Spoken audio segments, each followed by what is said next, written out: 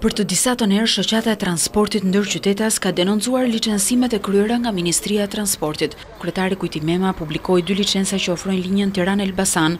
Të dyja linjat sipas tij kanë orare të njëjta duke prodhuar konflikt mes palëve. Skandali i parë është sot. 2 linja të njëjta, e para fillon me linjën Tiranë-Elbasan. Shikoni, këtu janë 2 licenca të njëjta, për të njëjtën linjë dhe me orare të njëjta. Domethënë, këto të dy operator duhet të përplasen dhe të konfliktohen me njëri tjetrin kush të niset më përpara. Nuk e kuptojmë se si Ministria e Transportit mund t'japi 2 licenca të tilla. Sipas shoqatës janë rreth 80 licencime të reja paralele që Ministria ka kryer, një fakt ky i cili ka futur në kaos këtë sektor. Operatorët e fushës i bëjnë thirrje kryeministrit të ndërhyjë. Është diçka që nuk mund ta mendoni se çfarë pasojash do ketë më mbrapa nëse këto do vazhdojnë. Do jenë pasoja më të tmerrshme. Është min me sahat transporti ndërqytetas. Është, po ju them edhe një herë, konflikti janë filluar tmerrsisht me policinë, me të gjithë.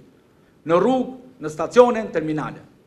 Ju lutem kryeministrit të mendoj, të kthejë vëmendjen nga neve dhe të ndaloj. Ai është kryeministri që duhet të ndaloj ministrin se ka varësinë e tij. Pas denoncimeve publike të shoqatës së transportit ndërqytetas, Ministria përgjegjëse nuk ka bërë asnjë reagim. Qeveria nisi reformën e transportit rrugor duke disiplinuar lëvizjen me autobus nëpërmjet rilicencimeve, përcaktimin e qartë të linjave dhe oraret përkatëse.